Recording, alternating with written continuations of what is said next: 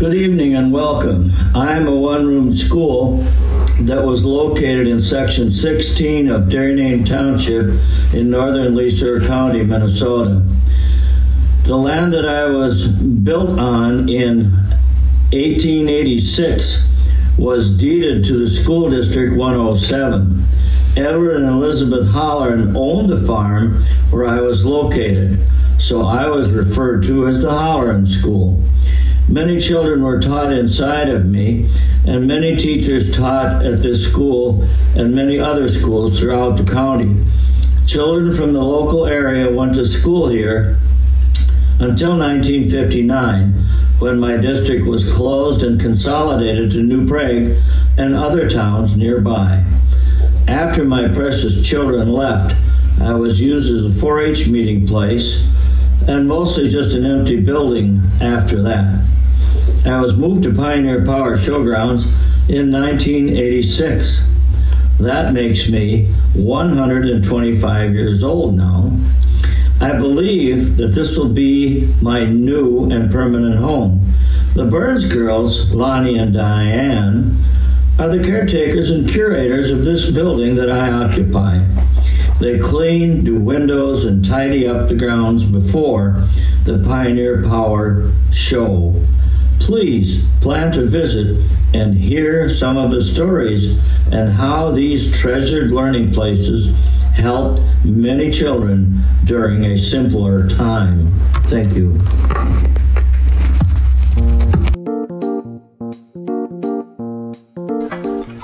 Hi, welcome to School 107, the Halloran Schoolhouse. I'm Jeanette Halloran Nash, and I'm Dan Callahan. I started school here in 1953, and I left, didn't really graduate when the school consolidated in 1959. I was here for 6 years, of course, and I was only one in my class for all 6 years, a rather private teaching. And I attended for 2 years. So this is a picture of our last year here. That's myself. I was in 2nd grade. And there's Dan.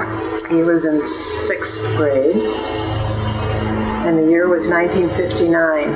Here's my brother Bob, Dan's sister Jan, Dan's sister Judy, and my sister Joan. The last class in 1959. Our teacher was Mary Elizabeth Keel for the whole time we were there. She was a single lady and taught many years before in other parts of the state. She was from Cordova, Kilkenny, and she lived with her brother and mother. She had a brother next door that farmed. It would be Jim and Esther Keel, and they helped out quite a bit with the school productions and cleaning and fixing and everything. So come on in. This school was moved here in 1989, and it moved to this spot. It was about 6 or 7 miles away, east of here, on Denny Halloran's farm. That's where it was placed initially, well over 100 years ago. There were probably about 82 school districts, many of them country schools. Many of them were log schools, and many of them had teachers that were from the local area, and some of them were students that actually went to that school in younger years. So they lived nearby. If they weren't, they boarded with a farmer or somebody that was in the school district, and that's just the way it was. It was just teachers teaching kids fundamentals and basics. It was a good time. Very private education. So this is pretty much what it looked like when we went to school, some of our last days. There's some a few added frills on the side. But we sat in the rows of desks just like this. The teacher sat out in the front, and that's where she sat. That was her desk. Yeah. Probably the original desk, too. I think so. You were placed in the, as you can see, the desks are moving up as you moved up in the grades. And you were introduced to the school probably when you were 5 years old. You either went with a sibling someone that went, brother or sister, or one of the neighbors took you in. We all knew each other. We all went to church at St. Thomas. We all belonged to the 4-H. So we were together a lot, and we were neighbors. So we knew and understood one another, and we were friends to begin with. So they just moved you along, and she taught everybody, individual for the grades. First grade got specialized instruction. Discipline was stressed. Patriotism was stressed. Every day we said the Pledge of Allegiance, and every day we had little chores to do. We respected our teacher. She taught us well, even though sometimes some of us didn't think we were getting it, but we were. We really were. And we found that out later in life. We learned, geez, I guess I learned that in school. So that was how day-to-day went. So in the back, you might notice there's a stove. This was not there when I went to school. We had, I think, an oil stove or something. Yeah. But this would have been what it might have looked like in the earlier days. And then we had our library back here with many of the original books. More over here, like what many might have looked like.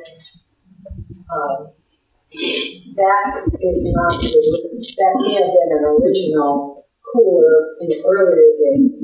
Danny, I think you were talking about how we got water out here. We lived next to a woods, and a creek ran right by the school. Now it's called a county ditch, of course. But we used to haul water. The bubbler sat right here, and it was a big crock, Red Wing crock, that's probably very much valued today as an antique. And it sat on a stand, and underneath was a pail that caught the water that came out. There was a little cup, and you pressed it and drank or had a cup. Every day, and in my case, me and Bob Halloran would go get water up at Denny Halloran's. Sometimes we'd have to take the road, but if the creek was dry, we got the shortcut to go up there and get the pail. And I called it the long pail water haulers because Bob was taller, but the doggone pail would reach down on the ground when I was trying to haul it. And Denny would check off. Every time we got a pail of water and we went up, he'd check it off. And that gave us a nickel. So at the end of the month, there was competition to who could get the most nickels from Denny. So that was just part of our daily chore. We all went to school early in the morning. We started at 8, got the water, cleaned up whatever. Mary Keogh got the stove started. Sometimes it wouldn't start right away, but there was always a neighbor to help. And we'd kind of walk around and jog in place just to warm up in the wintertime. But then we got into the school day. One of the things that I remember that I never caught on to was the penmanship. We had the Palmer method. I mean, you had to be in the lines, you had to be perfect curves and everything. Now it's called cursive, and nobody does it anymore, they just type. But there was electricity, there was no running water, there were no computers, no anything at all that we used. We just had electricity to light the place up, but it was before TV. Most of us ended up getting television around 1955, and we ended up with 2 or 3 stations. So we were very limited in the knowledge we had. We were very close-knit. We didn't go very far. We went to school. And then there were chores at home. The end of the school day, we had to help the teacher clean up. We had to help sweep the floor. We clapped the erasers. Some of the children don't understand what that is because it's dry mark, whatever now. We used to clap the dust out of the erasers, the chalk dust, because everything was done on the chalkboard that you see in front. Everything was done, a lot of instruction, a lot of our books. So it was a good life. And like I say, it was very enriching, very much hands-on with the teacher. Jeanette, talk about the outhouses. Jeanette, go ahead. No. There's nobody. They were They're off to each side. So when you needed to use the bathroom, no matter what the weather, I remember out there was the girls. Yeah. Mm-hmm. And the boys was out there. It was the outhouse.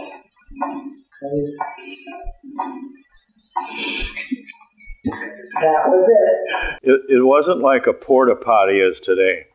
It was an outhouse. And you can look it up online, those of you that want to.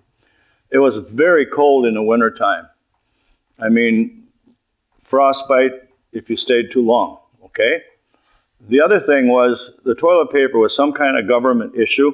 It was kind of like thin wax paper, and it was difficult.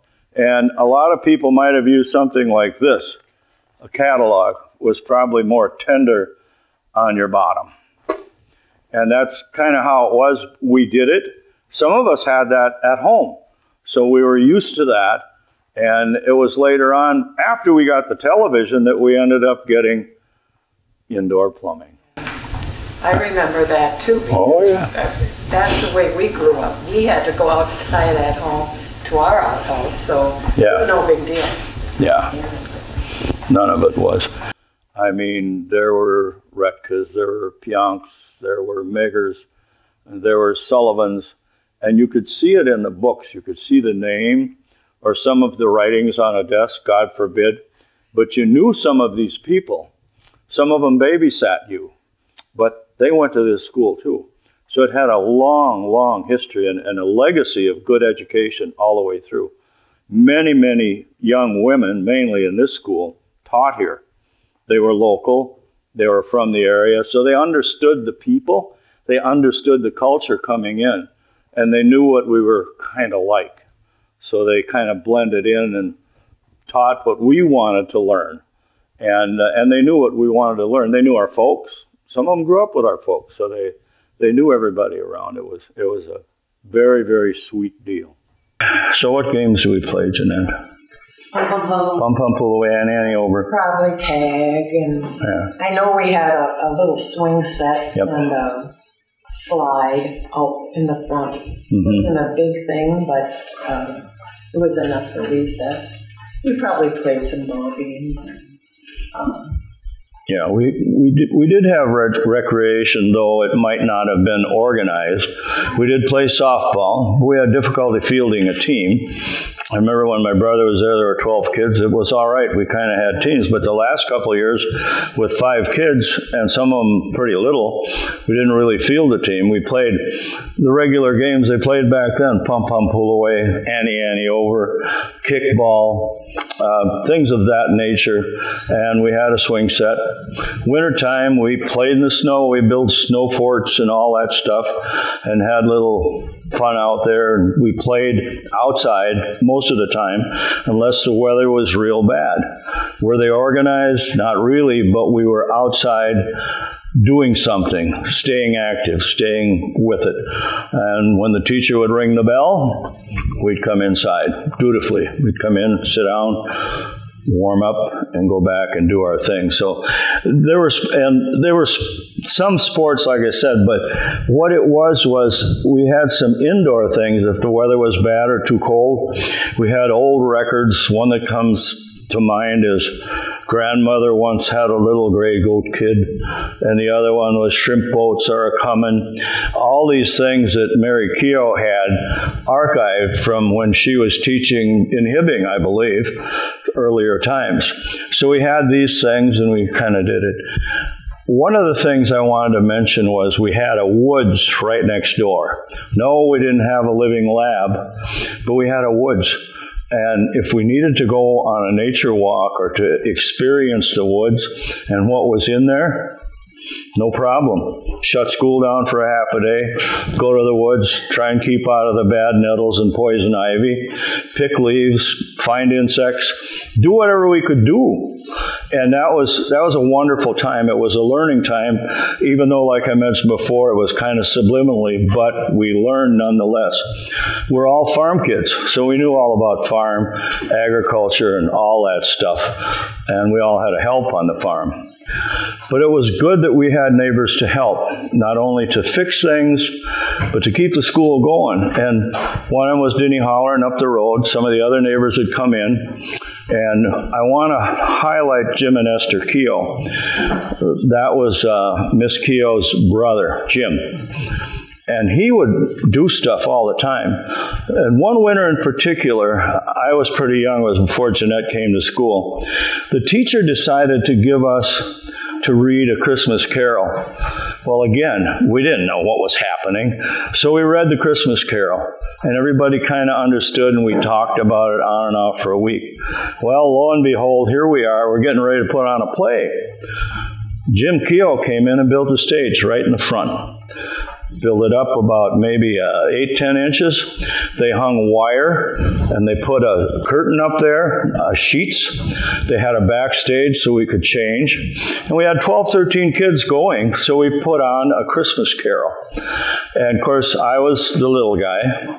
Kind of mouthy, but I was a little guy. And I was Tiny Tim, laying under a sheet, and I had limited lines because I was so young and shy. Yeah.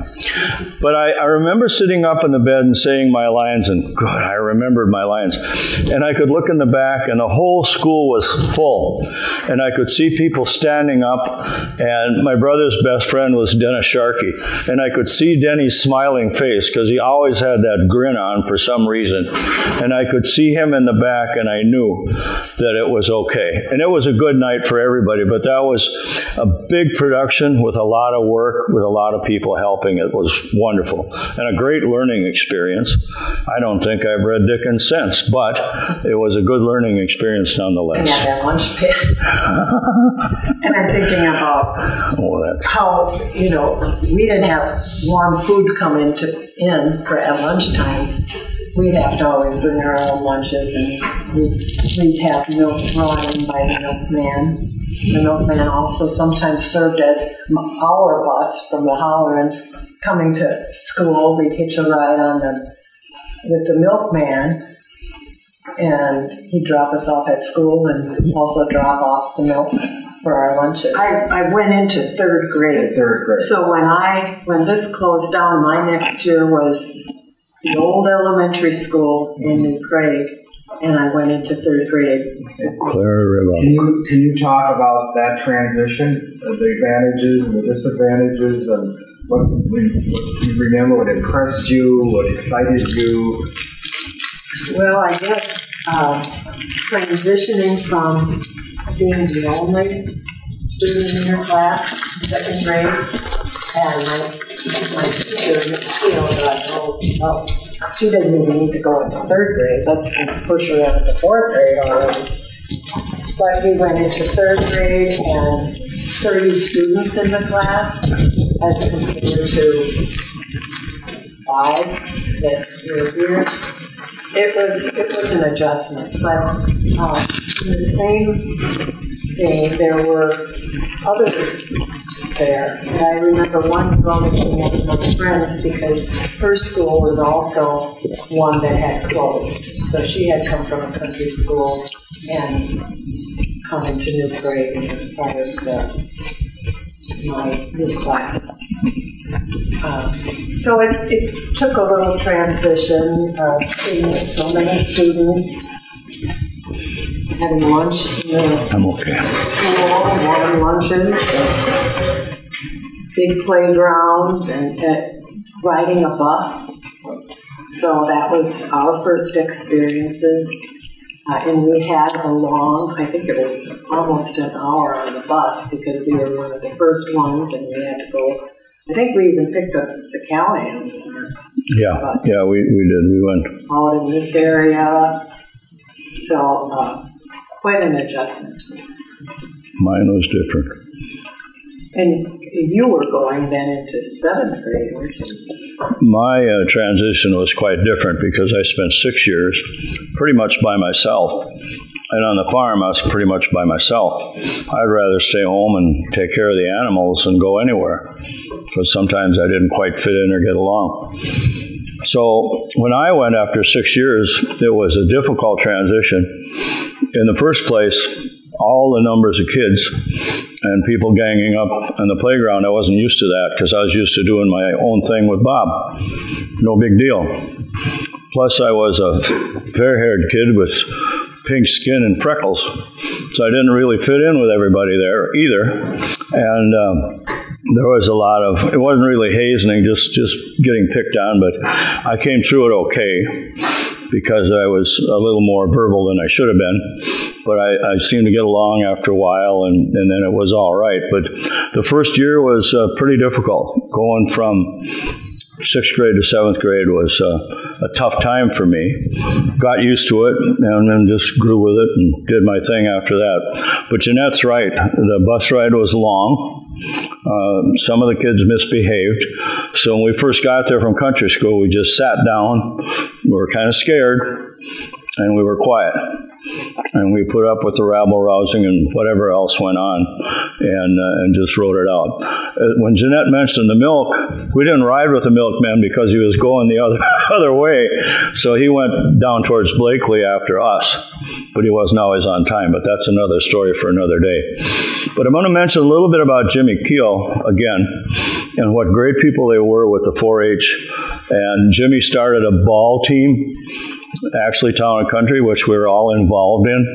And there's another side story I'll talk about someday. We had what we called Cow Pie Stadium because it was a pasture and it had to be cleaned off every day before we had practice and before we had a ball game. Very interesting. But some of us kids from that school were actually there either playing ball or trying to play ball. I'd like to get your impression of the one-room schoolhouse, and you kind of put yourself at a different time and place. And do you think that you would have liked to have gone to one-room schoolhouse, being the only kid in your grade, or? That would have been very hard. I probably wouldn't have all what to do. They're honest. Well, some of the older students would have helped you too. Sometimes they tutored and helped the teacher reading the books and stories to you and helping you progress before going. You got your coat and boots on and you're ready to go home. Kind of guided the younger kids during the school day. How about It's definitely different from like what we're used to, but I think it would have been different, but I think it would have been fun. Do you think that going to a one-room schoolhouse as your grandmother did kind of encouraged you maybe to want to be a teacher because it was a safe and kind of a welcoming and an environment where you could help others? I think so. What are your impressions of the one-room schoolhouse? What's been cool to have he taught back then, here, before. So that was like. What about using the outhouse in the middle of winter when you had to run outside? That would have never done. No. So you might have to get a piece of skin. Maybe. Yeah. And what about these desks? What do you think about these desks? They're a little different than your school desks. I kind of like them so a little better because then you kind of have your own little square. Yeah. But you don't have do you have a sign desk? Well, I'm sure. Okay. They're confining. Did they have assigned seating over at school, or did you? I imagine there was. You mostly looked for the one that fit. Yeah. Because you didn't want that real little one, or the very big one in the back. But you kind of sized them out first. We talked about the hole in the desk, and originally before ballpoint pens, they had ink. There were ink bottles there. What was that story that I told you about? The girl with the pigtails. I think it was your dad. He took the back of a girl's ponytail and he was romantic for him. He took his pigtail from her and he dipped it in a ponytail thread. Whatever. He dipped it in that ink bottle. What kind of dirty trick? Do you remember any dirty tricks that were played in school? Well, we transitioned to fountain pens, and you could squirt with them once in a while and get somebody's blouse kind of messed up. We didn't do it too much, but the younger Sharkey boy, Dennis Sharkey, could tell you stories all about that because he probably did it. But there was and we didn't have inkwells per se, but we had fountain pens that we drew the ink out of and used them, and there was stuff like that. And of course, there were the usual spitballs, and then we'd bring in what we had was a goose quill. and you could make a potato shooter out of it, and we were into that. And you could fix it so you could plug a potato on one end, and then you had a little stick made out of an old orange crate, and you could shove that, and you could pop a potato thing, and nobody would know, and then all of a sudden they'd get hit by it. And little things like that we did, but they were using your head. The teacher kind of allowed it, but confiscated them as soon as she saw it. So yeah, we did little tricks like that. I mean, that's what kids do. Right, guys? The boys did. Yeah. Mrs. Dash, you became a teacher, would you? Would have liked teaching in this kind of environment with children of different ages? I think I would have, if it were a smaller class like we had. When I look at some of the pictures of these huge classes, that all went to school here every day, different. But it was a good way to really let each student excel, I think, because they could help each other, and you could zero in on one student and make sure they got what they were for. So the best thing was the teacher knew you, and after being there 6 years, she understood how I thought. And a lot of times in today's education, there's just not enough time. You deal with them for 1 hour a day. Maybe they misbehaved yesterday. Maybe there's something going on in their family you don't know about. But the teacher knew what was going on inside of you. So she geared it to that. And somehow, like I say, they got you to learn. Even though you might have been fighting it and not understanding it, you did learn. And it was very individualized, very personal, and you had a lot of pride in your work. You knew you had to do good, you knew you had to complete it and get it done on time. That was a big thing with our teacher. She was very good. She was inspirational, and she did a lot of good for a lot of kids for the time she was there. I realize that now. And one last thing, did you have a dress code when you came to school? Were there things you could not wear, or were discouraged from wearing, or how would you today's style of fashion? No. well, you didn't have probably a huge wardrobe anyway. So it was, you wore better clothes, but it wasn't, there was no dress code or anything. No. And getting back to teaching students too, I was thinking, as far as discipline, well, you knew the students and you knew the parents. The parents and the teacher could communicate, and whatever problems arose would quickly be no problem later on, because the parents would make sure that as well. So there was a good line of communication going on. The clothing was pretty much standard. I mean, we all dressed pretty much the same. And it was a big trip to go to Hans in Belle Plaine. That's where we went and we bought school clothes. You got your pair of jeans, you got your flannel shirt, you got your work shoes that you wore in the barn too, and you wore them to school. And it was pretty much the same for everybody. We all dressed the same, did the same thing. So there was no competition. That's just the way it was. You can see the boys are wearing the jeans, the girls are wearing dresses. Pretty much, I guess we wore dresses, unless it was sort of a picnic time or something, where you could wear push-ups, or pedal pushers. Pedal pushers. We did go on, the school didn't really go on any picnics or anything like that, but I remember the one time we went up to a park in St. Paul with the Hallorans, and we had a picnic up there, and I think then we went over to Como Park, and Bob and I kind of got lost just walking around, but it was a big thing for us.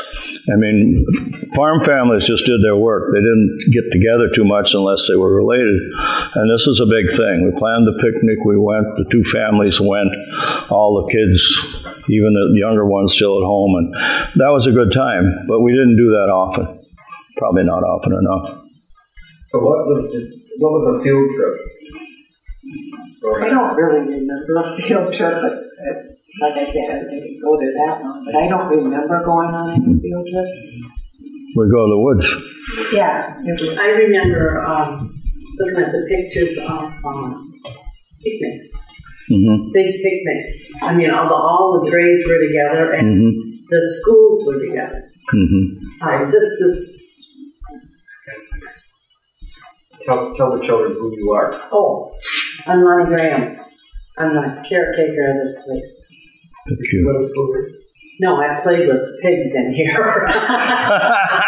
she's got a lot of history on this. My grandma started here when she was 4 years old. Ed Halloran was at a meeting, and when the school first started, the first built, and he went home from the meeting and he said to his daughter and his wife, Alice, you're going to school. She was 4. And she started school. There had to be 20 students to start a school. And there was 19. And with Alice Halloran, she made the 20th one. So they were able to start the school, and that's in 1896, I'm thinking. What else? Well, it's interesting. The history of the schoolhouse is very rich. I have some carvings I'd like to show you outside. Now, it was moved to this site. It was moved to this site. And it's on the Pioneer Power site, which Pioneer Power maintains it. Here's the school. An etching. Yes, it stood outside. And I think it's BH. And there were only 3 windows on each side when this school was first built. No, but they did it. But the 50 students are right here. Yep. Oh. Good. Let them pack like sardines. Was Alice the oldest of that Alice, family? no, Mame was. Okay. Mame, Grandma was the oldest at the Mame. But there was 11 kids in the Halloran family. 11 or 12. Yeah, I think there was a dozen, and then the mother was a Shea. And the mother was a Shea. Yep. So the schools, one of the schoolhouses evolved in neighborhoods, so to speak, like public schools in Minneapolis did. So you went to the school that was closest to where your home was. But in this particular case, the distances were probably no more than 2 miles from the one of the schoolhouse. So because children had to walk and access the school on their own, they had to have a clear and easy path to get there and to get home again. Do you remember some of the storms during the school year that caused problems? Oh, yeah. We used to have snowdrifts that would be up to the windows. And I can remember tunneling and all the stuff that we used to do. And if we couldn't get out of the driveway, it wouldn't go. And think about the teacher. She drove from Kilkenny to Cordova all the way up.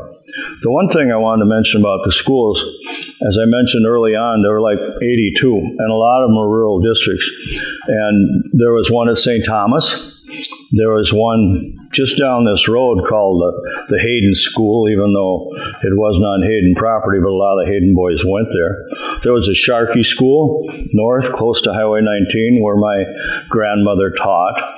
And everyone picked up the name of the landowner that either donated the land or the land it was on. Like, this is a Halloran School, the Sharkey School. There was a school at Clear Lake at Lexington.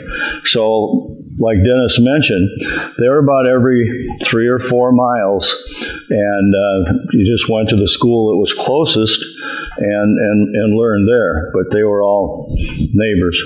The buses started coming When I was in grade school, but we stayed with the school we were at. Some of the kids went, but the bus routes weren't formed yet. They kind of were willy-nilly in here and there. So later on, the bus routes got more people on them and more routes that they did. So then we all went. And once they were consolidated in '59, I think we were one of the last schools to consolidate. We had to go on the bus and leave the driving to us.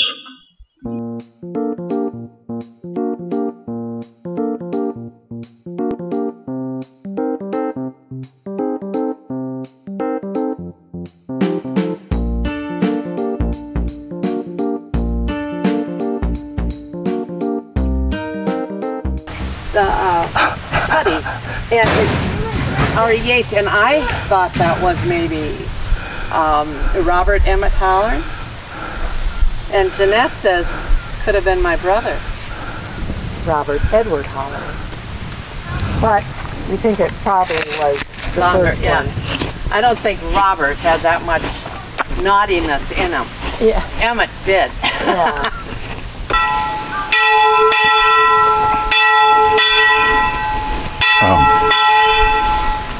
Dennis, on that stick. The Woodland Schoolhouse is a kind of an iconic experience for many American children that are older than 60 years old.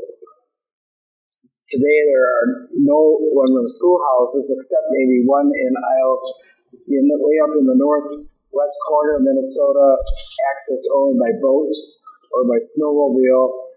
It butts against the Canadian border on Lake of the Woods. Other than that, the one-room schoolhouses disappeared probably in the later 1950s or early 1960s. Surprisingly, they still continued at that time. This project is a culmination of an interest that I had in telling the story of one-room schoolhouses and identifying where they were in the townships surrounding New Prague. I'm associated with the New Prague Area Historical Society, and an exhibit at the Memorial Library in New Prague identifies where these one-room schoolhouses were in the surrounding townships, as well as artifacts that were commonly found in the one-room schoolhouse. The stories are very similar from one student to another that attended one-room schoolhouses. They walked to school, the older students tutored, the teacher oftentimes boarded at their home. They carried their lunch to school, which was not fancy. Oftentimes it was a lard sandwich and maybe a cookie or a piece of fruit, but not always. Anything that could have fit in a can that you saw earlier when we left the room. The teachers were dedicated. They had written into their teacher contract they had to clean the school. They taught basically from 8 o'clock to 4 o'clock, but their school day did not end, of course. And they taught from September through May, with time off when children could not attend because there was harvesting at home or farm-related issues, or when winter storms prevented them attending school. So it varied. One of the things that I found out that was interesting, and my last point, was how difficult students had when they did not speak English at home. Surrounding New Prague were Bohemian families and German families, and often that their native language was only spoken at home. So when they got to school, they had to assimilate, and English was the fastest way for them to learn and to feel part of the American experience. Being bilingual is great, but when you do not have English as the foundation of your school being at home, it made it difficult. Did you find, Dan, that attending a one-room schoolhouse changed your life in any way? It was a very good time. It was innocent, as most of us were. We weren't really aware of the world around us.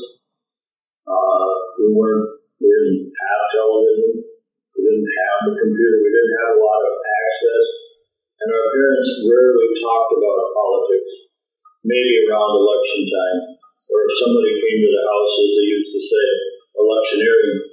We just didn't. So it was a good time, and it kind of set the foundation and gave you good values that stayed with you for the rest of your life. There was very little in between. It was either right or wrong, and especially with the teachers. And as Jeanette Halloran Nash so rightly put it, they knew with the parents, they knew what the parents were doing with the child, and if there were problems, there was communication. It was direct. It was truthful. Nobody was afraid of telling the truth or expressing themselves. So that part I grew up with, and also there was a very distinct, strong patriotic and moral code that we all pretty much lived by. Some may have strayed later, depending on their experience, where they were, what they did, but it was good.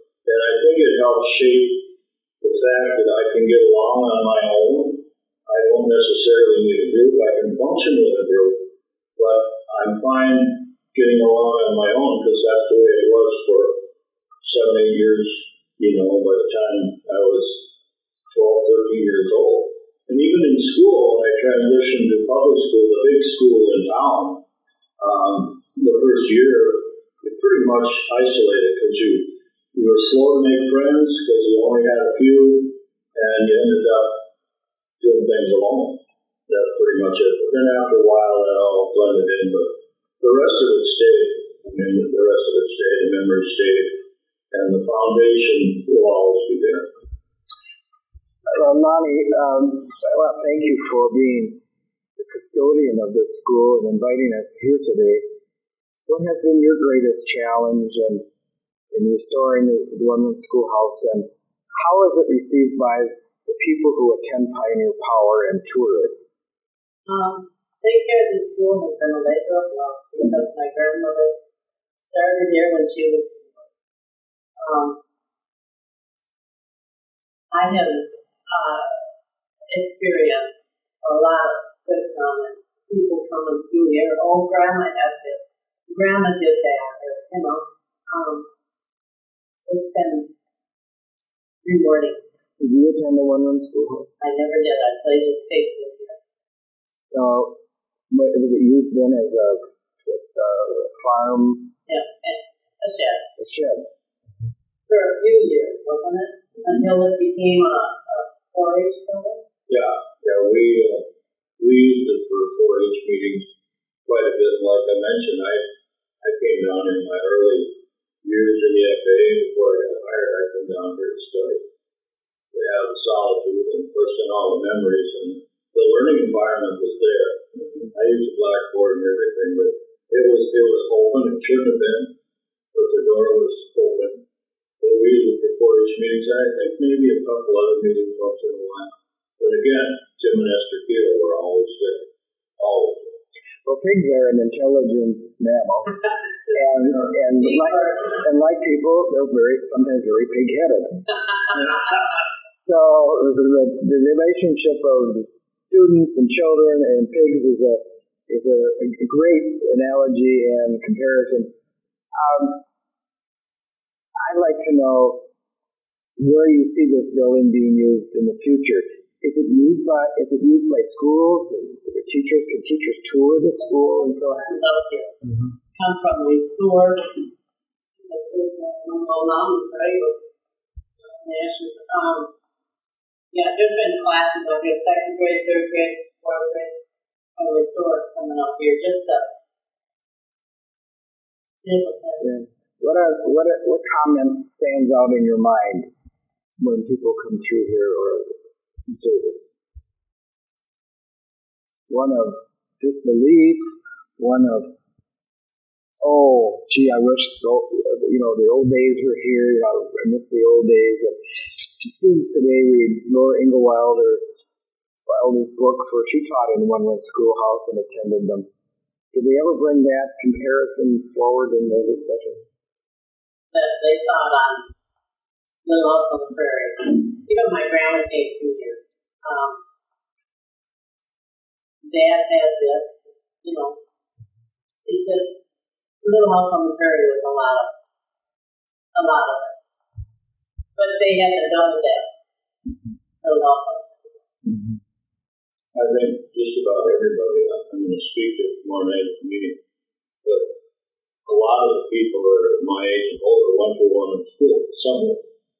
In fact, one of the icons here, Betty Stika, she was Betty Benish.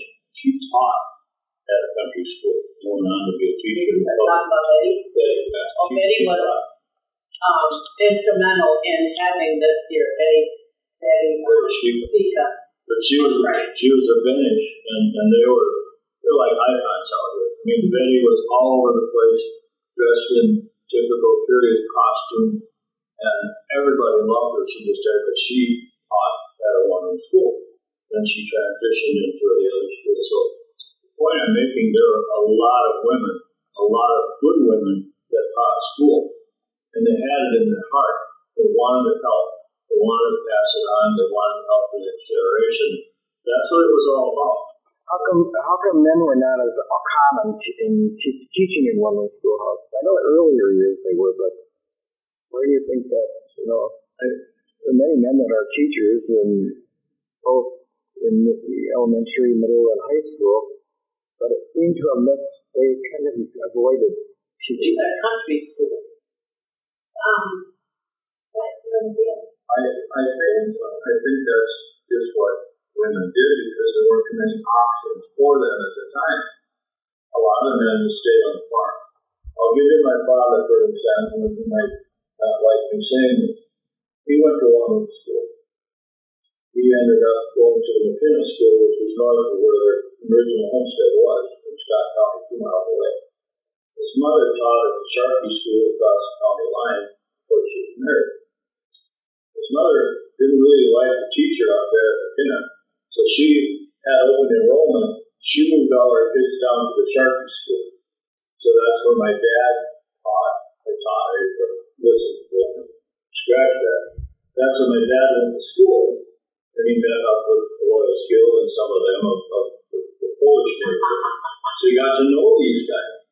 So he went there to 8th grade, and then he was supposed to go to high school in the grade, like his sister did. Marie went to grade, graduated in 36. And Buddy was going to go there too. He walked into school, didn't like what he saw, walked out, came back home, went to work. And his dad supported it. His mother was furious because she was a teacher. And he said, "You didn't like school, did you, Buddy?" "No." So that's okay. You can just stay on the farm. And that's what he did. And a lot of them did. A lot of them didn't go to secondary school because a lot of the men did not do that. Very few of them went. And some of the women went to normal school for 2 years and they taught. And that's just how it was. Right? Not right or wrong. And not that was men's work or that was women's work. That's just the way things shook out because the men were expected to either stay home on the farm, go out and get a job. The women were expected to get married or teach school for a while and then girls, like boys, generally didn't go beyond 8th grade. And they were old enough and tall enough and strong enough they could help at home, not only during the harvest season, but with younger siblings or neighbors' children or their nieces and nephews. It was a very, very labor-intensive period of time that during the time that we were in the schoolhouse.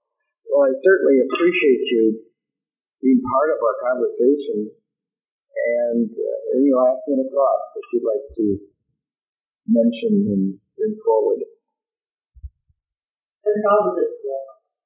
And, just being here. I love history anyway, but, I'm proud of this. I can tell. I didn't know their level of involvement, honestly, because I maybe passed through here and I was always working and they knew the Burnstrows were here. But their level of dedication, and actually the curators of this place, to me, has kind of kicked up my interest in the school. And when I'm asked to talk about a meeting room siding or a new door, I'll pursue that. I'll speak to that others will, I hope, join in and say, hey, let's do this. I said to Diane, I says, you don't want about plants and stuff. I said, I do. I says, maybe we could find and get some plants around here. And she said, well, let's wait to see if we get excited first. And I said, fine with me. But to me, the level of dedication, not only of these two women, but of everybody out here is phenomenal. There's a lot of great people that put in a lot of time, and nobody expects one-time pay. They're just here, mowing, fixing. The work goes on here at Pioneer Power starting all summer, but it comes to a head on Saturday last week, and people are here cleaning, fixing, getting stuff ready, painting. We have one guy, a plumber from Belle Plaine, Jimmy Lang. He's painting all the time. We call him Picasso. He's painting everything, and he can be out here in the middle of the week. And to me, it's one of the better organizations around because people are dedicated, they care. The only problem I can see on the horizon, a lot of the people are my age or older, and I'm 75. So we're looking 10, 15 years down the road. We're going to have a great celebration this year, but an even better one on the 50th, which is next year. That's the 50th year. Well, congratulations, and remember that you can always bring your parents and your families and grandparents and friends to visit the Halloran Schoolhouse here on the grounds of Pioneer Power during Pioneer Days in August. Thank you, and if you have any comments or questions, be sure you contact me. My name is Dennis Dvorak of the New Prague Area Historical Society, and I am in the telephone book.